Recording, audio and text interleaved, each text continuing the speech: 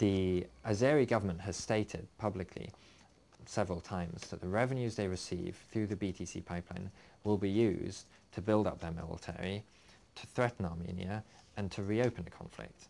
And we've seen in the past year the Azeri military being enlarged and increased revenues flowing to it. So this has only just started, but it's very clear that we're going to see a continued trend of increased Azeri-Armenian tensions. Within Georgia, there's been, in the last year, we've seen ever more conflicts between Georgia and Russia. As Russia promises a bloodbath in Georgia and Georgia captures Russian soldiers, one thing is for sure. The region can expect to continue paying a very high cost for Western energy security. But does the World Bank even recognize the high costs of their oil project?